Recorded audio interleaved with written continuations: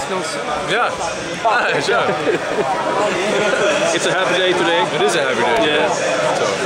When we spoke last, the first time we met, you said, I want to win something. Hi guys. Tjena. Yeah, well. Hi. You said I'm here to win something, and today you have.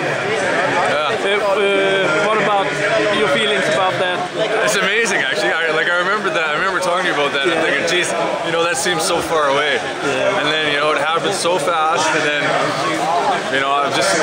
I'm so happy that we could do it. I'm happy for the town. I'm happy for all the players. I'm happy for everybody that it worked, and then we did it. So. What do you say about the crowd today?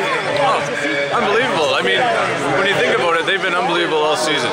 Whether it's Gislaved on a Wednesday night, we've had lots of people here. So and I'm glad that they got this chance to come and say thanks, because we wanted to say thanks too. So. Yeah. One of the most common questions I get from mail from people.